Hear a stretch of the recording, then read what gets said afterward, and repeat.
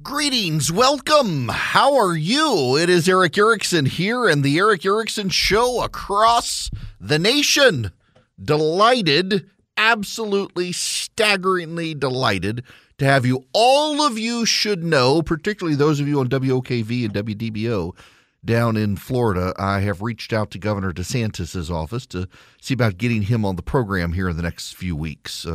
Not to talk about 2024 stuff. You know, one of my frustrations on all this DeSantis stuff right now is everybody is focusing on him, the left vilifying him.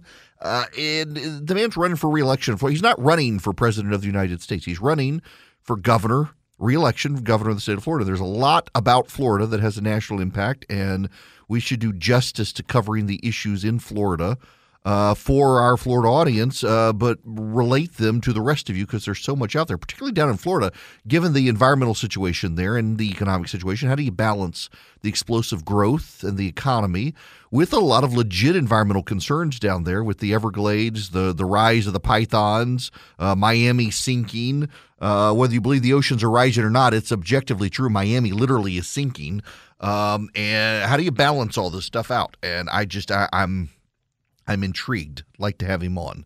So I have asked. Now, I don't want to talk about that right now, though. I would like to talk about something else. I need you to understand this story. I need you to get it into your bones. The Democrats have a new fear. No. It is not the fear that Republicans are going to get your period trackers on your cell phones. It is not. By the way, did you know that's real fear now? They're like, oh my gosh, we have period trackers on our phone. For those of you who don't know, we're not talking punctuation. It's not Grammarly. It's for women's menstrual cycles, and they're not an accurate but fairly accurate predictor of when a woman may begin her period.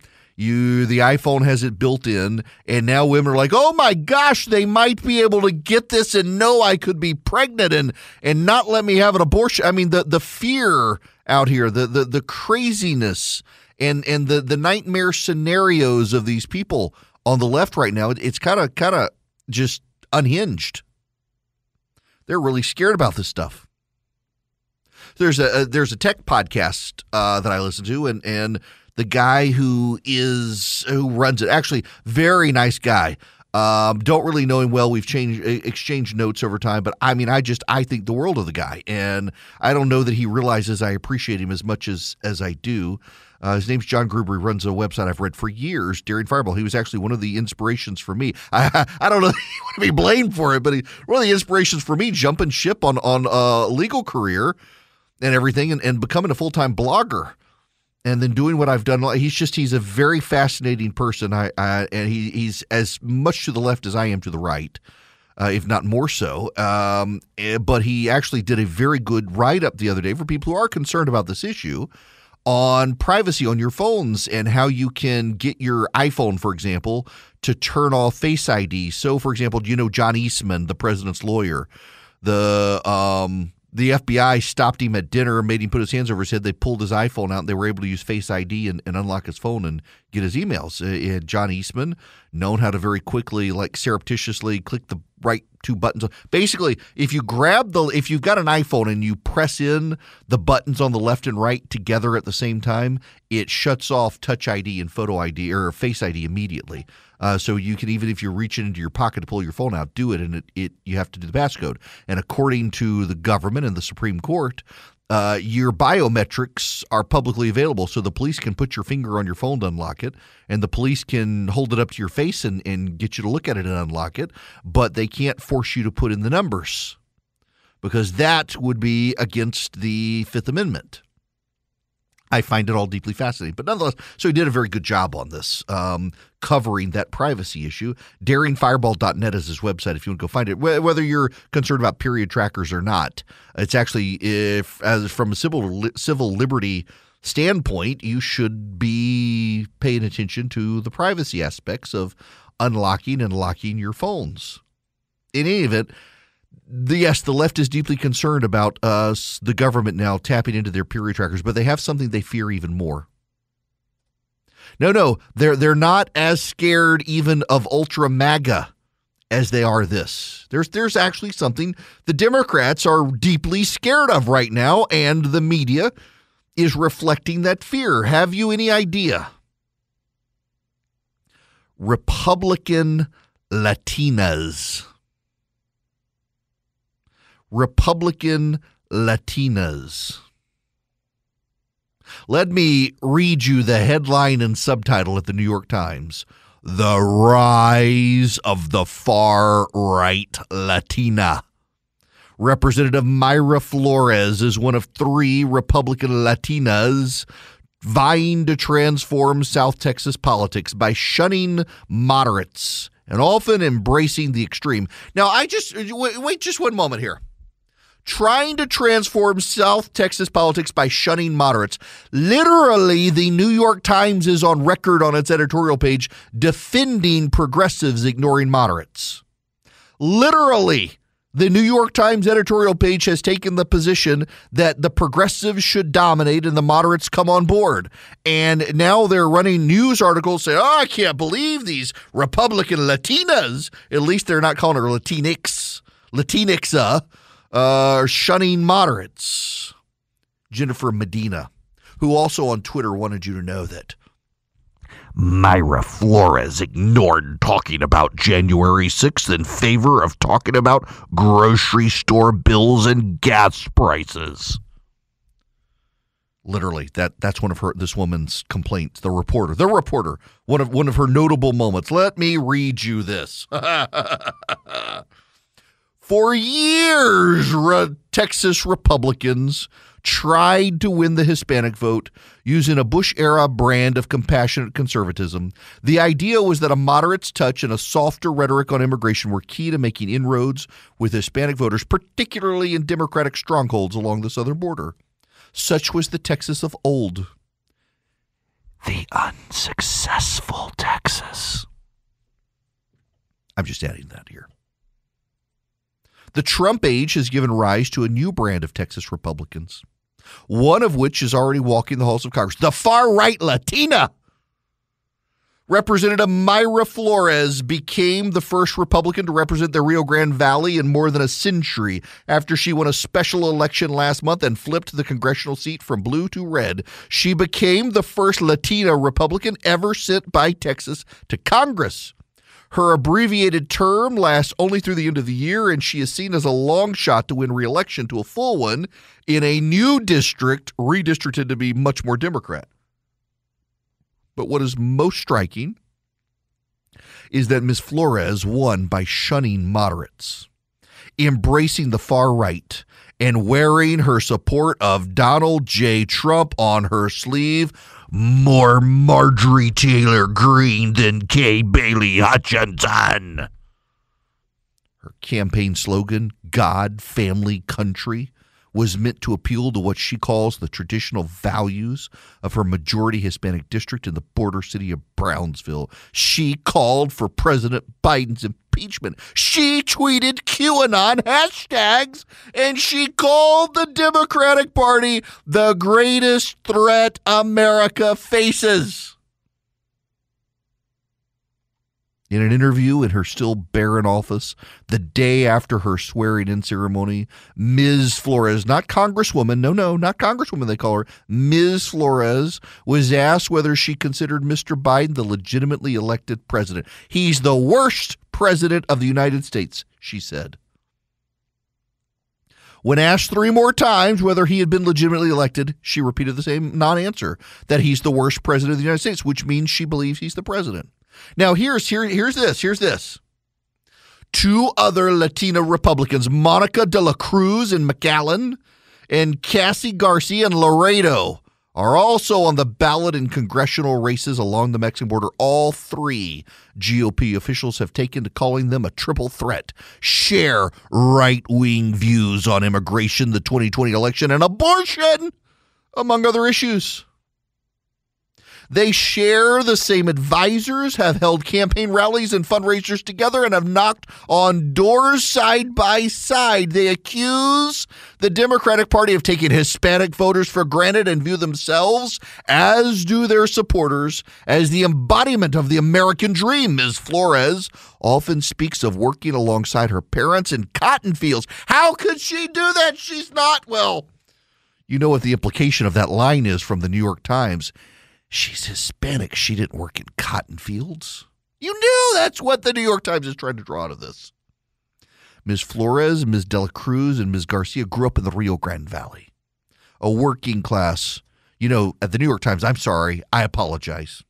This is the New York Times. It's not the Rio Grande Valley. It's the Rio Grande Valley, a working class 4-county region at the southernmost tip of Texas, just the tip, where Hispanics make up 93% of the population.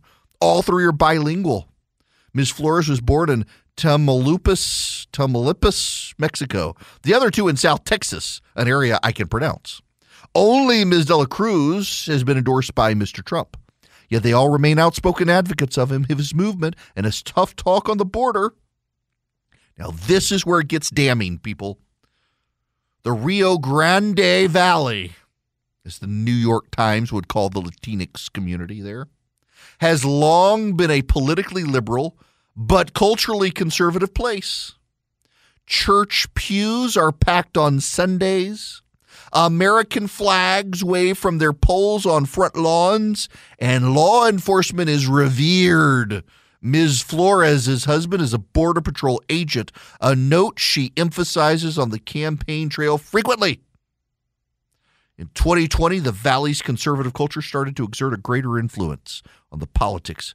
Mr. Trump flipped rural Zapata County and narrowed the Democratic margin of victory in the 4 Valley counties and in border towns. Now, this actually goes on quite a bit further, believe it or not. But I'm just going to stop there. They are furious. The Democrats are livid. The New York Times is in a meltdown. These people go to church. They go to church, y'all. They have American flags on their lawn, not Mexican flags. Remember in California, there was the drive to take down American flags in predominantly Hispanic neighborhood schools because they didn't want to offend the Mexican immigrant families. And these people have American flags on their lawn. What is wrong with them? They go to church. I have said for a very long while, well, first of all, let me go back. What do I tell you? I always tell candidates. When I used to be a political consultant, I would run candidates for office, very successfully, I might add. I would tell them, know when you're in the minority, even when you think you're right. Know when you're in the minority, even when you think you're right. I know I am in the minority. I still think I'm right. I want limited government, small government. As a conservative, I want a government so small I could drown it in the bathtub if I needed to. I want a teeny tiny government where we rely on our communities, our neighbors, our friends, our family to get most things done, and the government stays out of the way. I want a small government, fiscally conservative and socially conservative. And I know I'm in the minority. But what the Democrats don't realize is they're in the minority too. There's also not a demand in this country for a hyper-liberal government that is a massive spender, massive socioeconomic force that is hyper-partisan, progressive culturally. There's not that either, and that's what the left wants. There is what Donald Trump found, the sweet spot in American politics. Fiscally, pretty liberal, big spending Republicans, but pretty conservative culturally and socially. A cultural, social, conservative party that is actually not opposed to spending money is the sweet spot of American politics. And that's what Trumpism found and tested and tried and found to be true. And it's drawing a lot of Hispanic voters who are fiscally liberal, socially conservative into a new GOP. The glory days of small government conservatism probably on the back burner right now as the GOP becomes, well, more like America.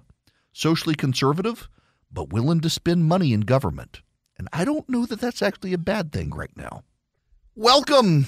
It is Eric Erickson here. The phone number, should you wish to be a part of the program, 877-973-7425. They are trying to make Gavin Newsom a thing in the press to combat Ron DeSantis. Gavin Newsom, I actually increasingly believe Gavin Newsom is going to be the Democrats' nominee in 2024. Because, I mean, he looks like central casting politician. He's from California. He's a bit vapid. And I think they like him. I think they want him to be the nominee. I really do. I firmly believe that. And I think what's going to happen is you're going to see the Democrats toss Biden. They're not going to embrace Kamala. And they're going to go with Newsom. He is running advertisements in Florida, particularly the Miami area. He's running campaign ads. That's right. The governor of California is running campaign ads in Florida, which is a tactic that, for example, Rick Perry years ago did in Texas. He ran ads in California. And now Newsom is doing it in Florida, basically telling Floridians, if you want liberal values and sunshine, come to California. Many of the people in Florida, they fled California and its taxes, among other things, and they're not going to go back. By the way, Gavin Newsom is on vacation in Montana. I wonder if he's hanging out with my producer, who is also in Montana. I could just imagine my producer hanging out with Gavin Newsom. Take that dude hunting. Newsom would pass out. Number one, he couldn't handle his liquor like my producer can. But couldn't hunt either. Charlie starts field dressing a bear and watch Newsom throw up and pass out. I mean, we should try to make this happen.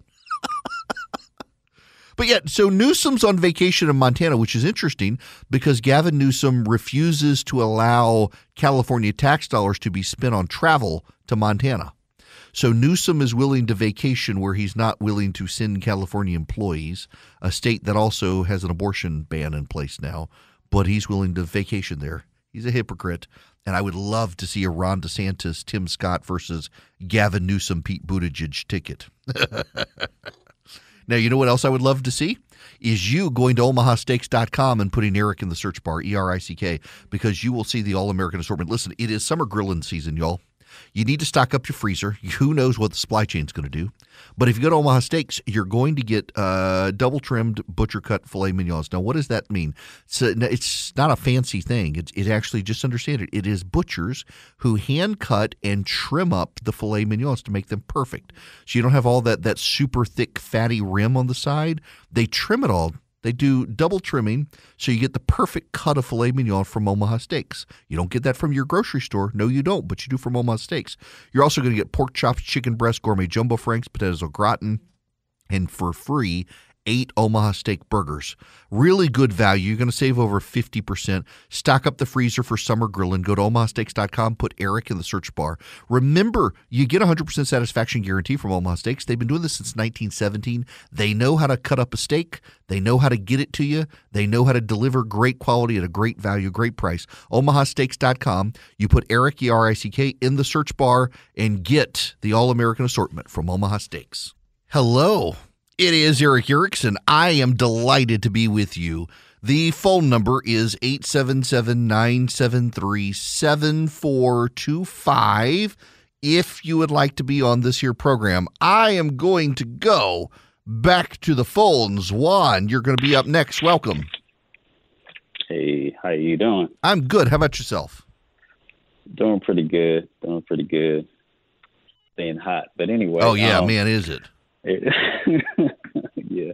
I wanted, first time calling in, I wanted to comment on a comment you made yesterday during your commentary concerning the shooting that happened in Illinois. Yeah. And the fact that you made a comparison which I agree 100% with what you said. But I was just trying to get your take on why is it that, as a black man myself, why is it the emphasis is only, it seems like it's always put on certain situations, like kind of like you alluded to, like the shootings in Chicago that go on weekly and the carnage that happens there doesn't get nearly the attention like we know what happened. And I'm empathizing on both sides of the coin here and not just trying to say that, we should only focus just on black deaths. But no. So here's the thing, Juan. To get an understanding. Yeah, I've spent time at CNN and I've spent time at Fox, and Fox to some degree covers it, not as much.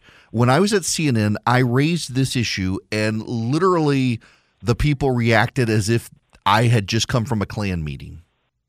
And I was informed that this is an issue for the black community to address. It is not for me as a white conservative to talk about the violence on the south side of Chicago. And I was floored by that response from people that this is happening constantly, and that somehow I am precluded from pointing it out or talking about it without being presumed to be a racist, when actually there are a whole lot of people on the south side of Chicago, including kids, who are violently gunned down on a nightly basis.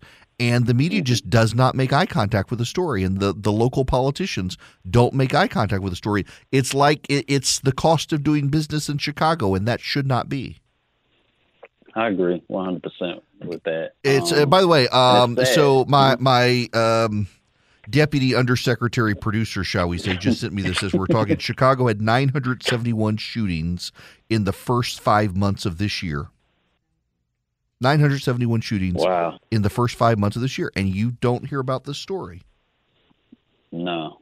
And I was shocked, too, that the governor actually was speaking yesterday. And as a black person, hold on, these dogs here. As a black person, it kind of threw me for a loop, because I was like, I don't ever recall the governor of Illinois ever coming on TV saying anything about anything that was going on in Chicago. Right. If and that kind of just stuck with me. And again, I agree 100% too with your point that you made yesterday, that at the core of all this is parenting. Mm-hmm. I was just like kind of floored, because there's some things I don't agree with you on. I'm not gonna lie. Oh, but that's fine. Yesterday, you hit the nail on the head yesterday, and I was like, man, I got to see if I can get in touch with him.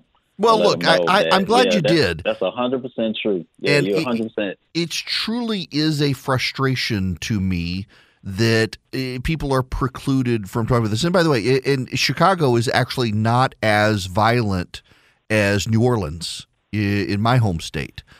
New Orleans actually has more nightly shootings and violence than Chicago, but there's a bigger media presence focusing on Chicago, and yet they choose not to cover it, and they certainly don't cover New Orleans, where there is systemic corruption within the police department. It's New Orleans is not a safe place at all, nor Baltimore for that matter, and we simply don't cover this as a society, and it really does make me wonder why. And I can't tell you the number of times I've been told this is an issue for the black community. Well, it should be an issue for all of us, because it's Americans who are dying. I agree 100%. It's frustrating. It's American. It is. It's supposed to be America. Yep. But like you said, it just seems like one side of the coin.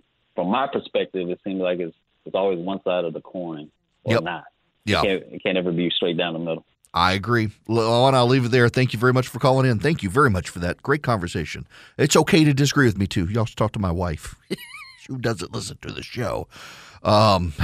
Secret to a happy marriage in my household. My wife doesn't listen.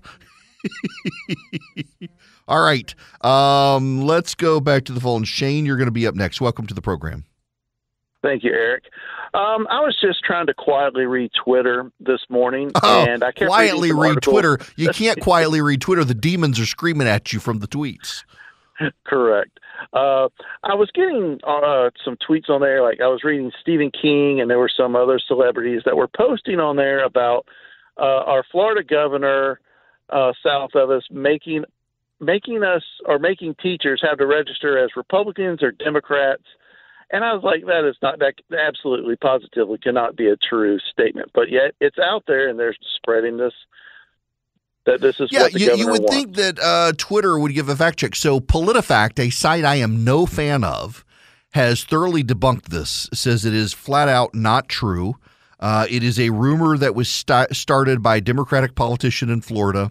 It has taken on a life of its own from Democrats, and it is quite literally fake news. This is from PolitiFact. According to a post, an article at salon.com that made its way to the internet and to Facebook, Governor Ron DeSantis, quote, just signed legislation requiring students, faculty, and staff at Florida's public universities and colleges to register their political views with the state. This is liar, liar, pants on fire, false, according to PolitiFact.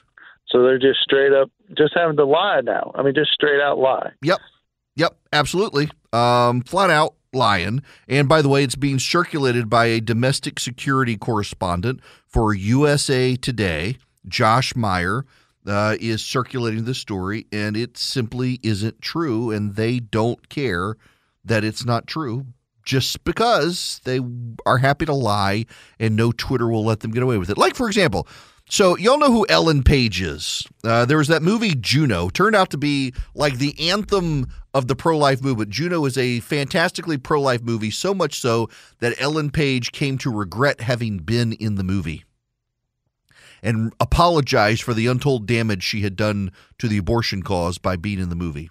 It's about a teenage girl who gets pregnant, heads off to Planned Parenthood to abort the baby, winds up keeping it, falling in love with the baby when she sees the ultrasound.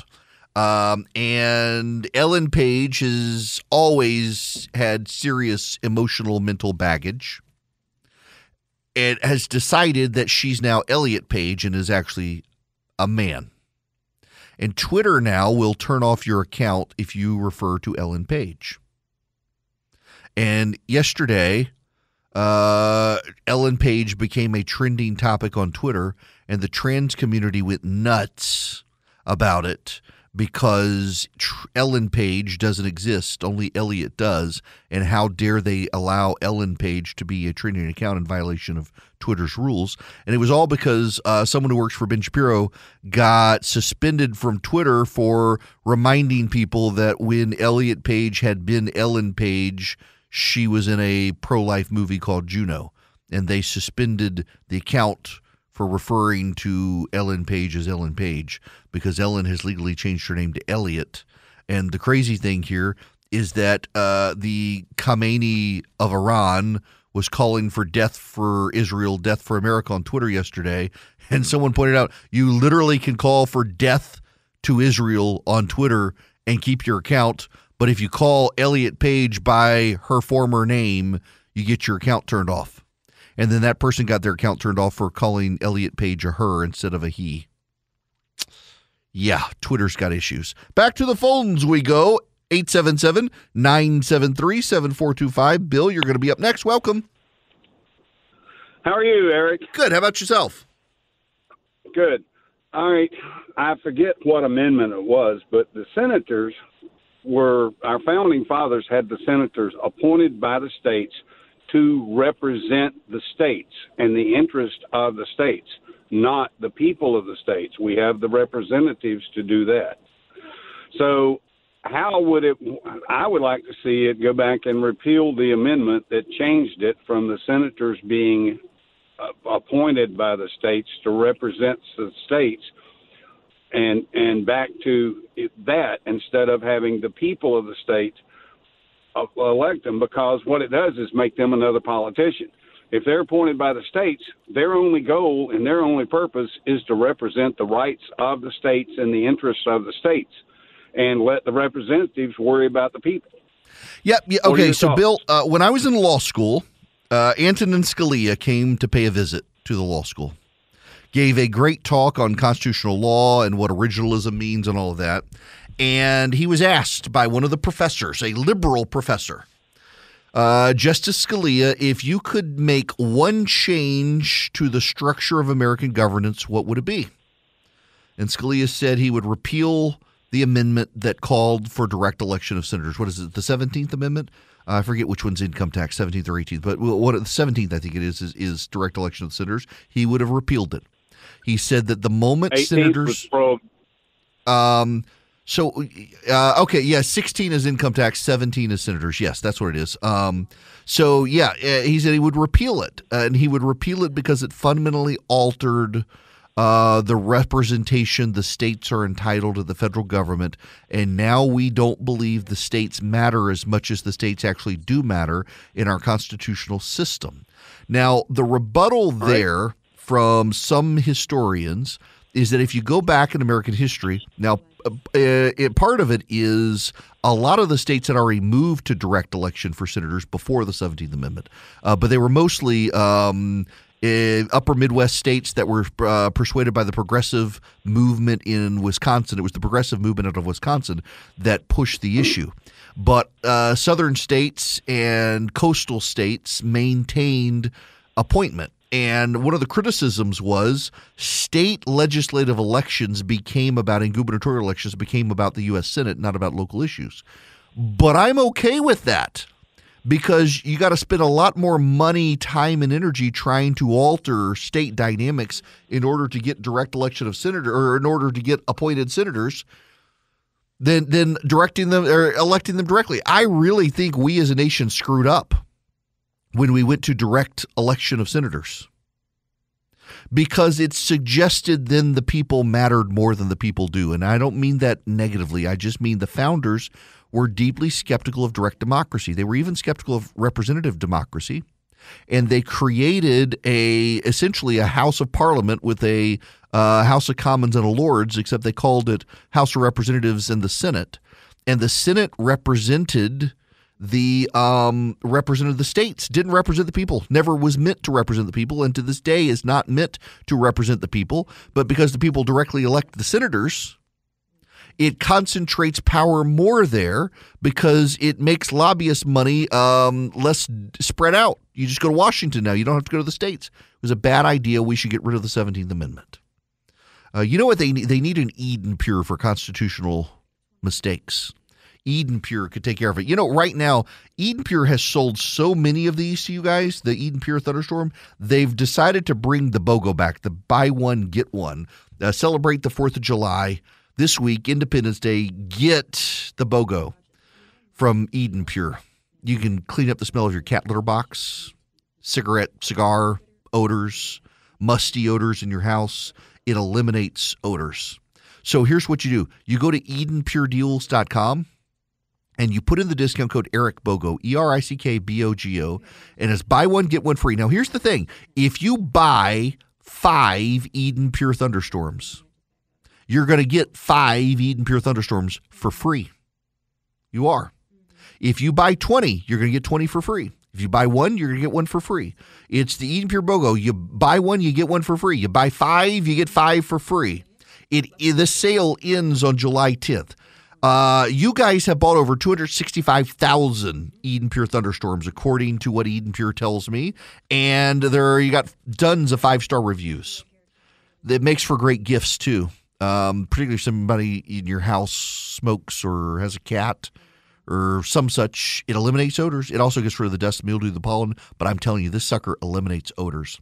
So go to EdenPureDeals.com and use my discount code ERICBOGO, ERICKBOGO. It's EdenPureDeals.com. The discount code is ERICBOGO. Shipping is free. Buy one Eden Pure Thunderstorm. Get the second one for free. This hour of the program brought to you by First Liberty, building and loan wherever you are nationwide. They want to help your business grow. They can. Where a lot of banks are saying no, they got more flexibility because they make their own lending decisions. But we're talking big deals, $750,000 or more. FirstLibertyGA.com, FirstLibertyGA.com. Reach out to them, tell them I sent you, and see if they can help you. FirstLibertyGA.com. Now, we must move on to other topics. There is some data out there. San Francisco Chronicle has this story. Do mask mandates work? Bay Area COVID data from June says no. In early June, during an uptick of COVID-19 cases, Alameda County was the only Bay Area county to bring back an indoor mask mandate. At the time, County Health Officer Nicholas Moss said putting our masks back on gives us the best opportunity to limit the impact of a prolonged wave in our communities. But regional case data provides no discernible evidence that the rule succeeded. The Alameda County 7-day average case rate for the past 2 months, compared to rates in neighboring Contra Costa, Santa Clara, and San Francisco counties, shows that there was no discernible difference despite similar vaccination rates and similar demographic data. The case rate curve for Alameda and Contra Costa counties are near identical. Because the neighboring counties are similar in so many respects, if masking policies had an impact on pandemic outcomes, one would expect to see discrepancy in the graph. San Francisco and Santa Clara had the highest case rates, higher than Alameda County, throughout the current surge, including pre-mask mandate. Once the mandate was introduced, the three counties all followed the same trend line, casting doubt on whether the mask mandate did anything to curb transmission. So here's the thing. If there is universal, mandatory at all times masking, there can be an impact. But if you're just going to like a local grocery store, or you're going to an event, going to church, and you got to put on a mask there and you don't have to anywhere else, literally has zero impact. I mean, I know there are places, for example, where I am in Georgia that still require masks. They literally are doing nothing to stop the spread of COVID. Because nowhere except these places require a mask. All they're doing is harming their own business, by and large. More and more people just refusing to shop or do business or worship at these places where the masks still have to be worn because they don't have to wear them anywhere else. And now the data out of California, which has been the most compliant state with mask mandates, shows that the mask mandates aren't doing anything. If there's universal 24/7 compliance, it makes a difference. But there never has been universal 24/7 mask compliance in the country, and there sure as heck is not 24/7 universal mask mandate compliance now. And so the result is that your mask is kabuki theater designed to make some insecure person feel safe when the mask itself is doing nothing at this point. And overwhelmingly, over 90% of the people who wear an N95 mask don't even know how to fit it to their face to secure it. And so even the N95s aren't doing any good. It's all psychological for people who live by fear instead of by faith, that at this point they're demanding masks when all the data now shows a mask mandate isn't doing any good because nobody's wearing masks except in those little places. Without the ones like you, who work tirelessly to keep things running, everything would suddenly stop. Hospitals, factories, schools, and power plants, they all depend on you. No matter the weather, emergency, or time of day, you're the ones who get it done. At Grainger, we're here for you with professional-grade industrial supplies. Count on real-time product availability and fast delivery. Call, click Grainger.com, or just stop by. Grainger, for the ones who get it done.